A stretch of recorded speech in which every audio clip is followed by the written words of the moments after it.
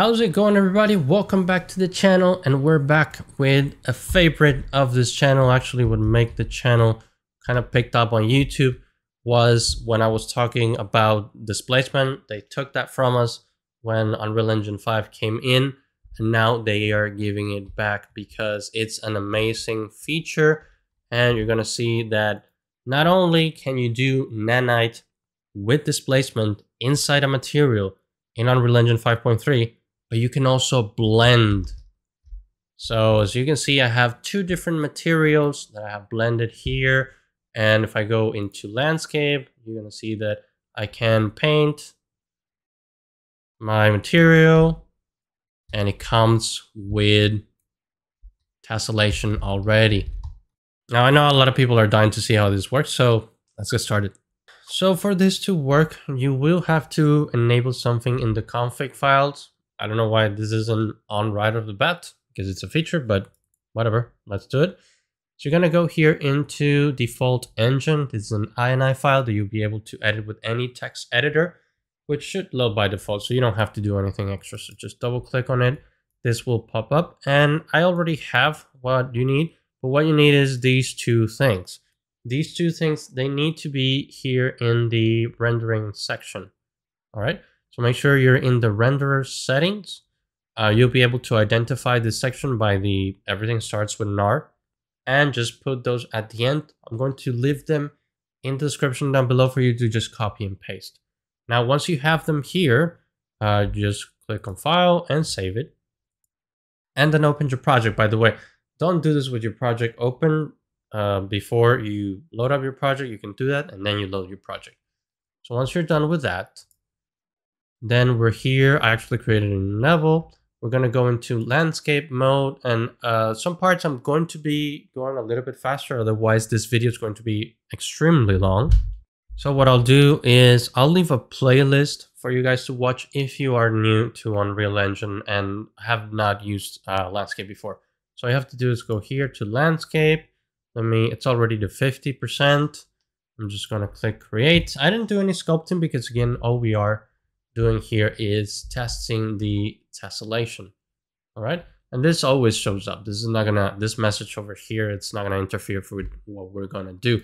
All right, I selected my materials. We're gonna do this cliff and these rocks. You're gonna see they're very contrasty, so you can tell the difference. And this cliff is a little bit exaggerated. So what we're gonna do is we're gonna get these three maps in here. We have albedo, normal maps, and we have a packed map. And we haven't used a packed map in a while, so just so you know, this that says ORD, that means occlusion, roughness, and displacement. It all comes into one single map, so you don't need a displacement map over here. Don't look for it. It's in this little map right here that's a packed map, and you can see it says ORD right there. Now let's go to the other one here, select them all. We're going to throw them in here. And same thing, we have the three maps. Let's try to keep them somewhat organized. Now, the node that we need, and you just right click here to get a node. We're going to look for landscape, layer blend. And this node, what it needs is it needs the information for how many materials you're going to have. In this case, we have 2 materials, but you can do as many materials as you want. So there may be a limit performance-wise, so don't go crazy, but you can do more than 2. So we're just going to do 2 arrays because we have 2 materials. I'm going to call the first one cliff. And I'm going to call the second one rocks. All right. Now for this, we need 4. And the reason we need 4 is because we need 1 for each map. Now, I know there are only 3 maps here, but the reason why we need 4 is because we're going to be extracting the roughness and the displacement at the same time from this. I highly recommend that you use the roughness that comes with Megascans if you're using the Megascans.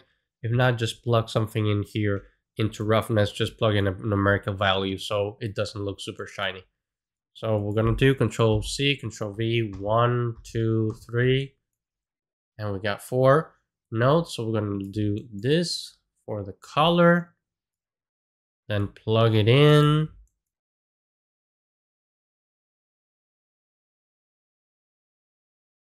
And for the ORD, we're going to get the green one, green channel, which is the roughness. Whoops. I'm going to plug it into the roughness. And now we're going to plug in the displacement, which is this one right here, is the blue channel. And we plug it into displacement. All right. If you did everything correctly, you should see that displacement node.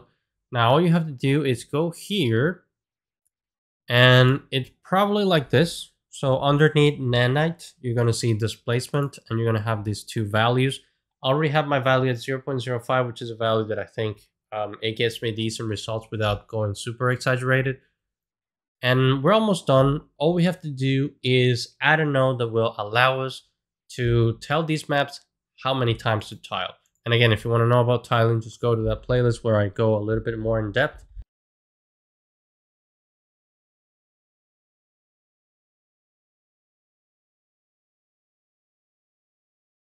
All right, we got our map. I'm actually going to set map scale to 2, save that. And this is going to be our new map. So you select your landscape. We're going to throw the map in here. And you're going to see that everything is white and it looks like an amazing map. That is because we don't have layer information. So we need to go into landscape. We need to go into paint, and you're going to see that your materials pop in here. This is a good sign that you made everything correctly. And you're just going to click on this plus button to create the layer information. So select Weight Blender Layer and just save it wherever you want. I'm just going to save it as 2 because I already have one like that in there. And once you do, that white will go away and we'll just give you your base material, which usually the base color is the first material that you added. So make sure that the first one is the one that you want as a base. All right, now we get close to it, and you can see that there is 0 tessellation right now. I'm sorry, 0 displacement, because it's just a flat plane. What you're seeing makes it kind of look 3D is the map, the normal map. But we can just start painting if we want to. So let me paint a little bit here. Shader's just compiled. And you can see that there's a little bit of a blend between these two. So that's nice. That's another good thing about doing this to the landscape, is that you get some sort of a little bit of a blend between the two. Now, in order for this to be displaced, we need to go into the Nanite portion. You click on Enable Nanite, and you need to build data. So we're going to click Build Data. It's going to take a second. It's going to look a little bit ugly. Just wait for it to compile shaders. Don't pay attention to these. And it's compiling shaders. And everything is displaced now. So if I get closer, you're going to see that we have displacement here. We have displacement here. And we have displacement everywhere. Now we can create our landscape with displacement. And by all means, you can just do it with one material, or you can do it with more than one. And you can sculpt it as well. Once your terrain is sculpted and you just add your material, it's going to look awesome. However, if you want to paint a little bit more once you have Nanite this, you actually can. If we go back to painting, let's paint a little bit more around here. And we get close to it. It's tessellated. So we're now painting on a Nanite landscape with displacement. This is very surprising, and I think it's awesome implementation. Things like this are going to look amazing with Nanite and with other meshes in there. Now I'm going to keep experimenting with this material, see how much I can push this, see if I can add it in other ways to other meshes. So please stay tuned to the channel. Make sure you subscribe. Make sure to hit that like button. It really helps the channel when you do that. And if you can, there's a Patreon. If you can donate, patrons, all my patrons are right here on screen. My level 2 patrons get this video early. Remember to also follow me on Twitter. I'm going to start posting short content format on Twitter.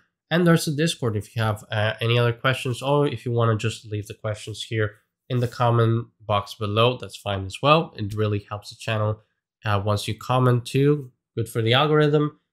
And I'll see you in the next one.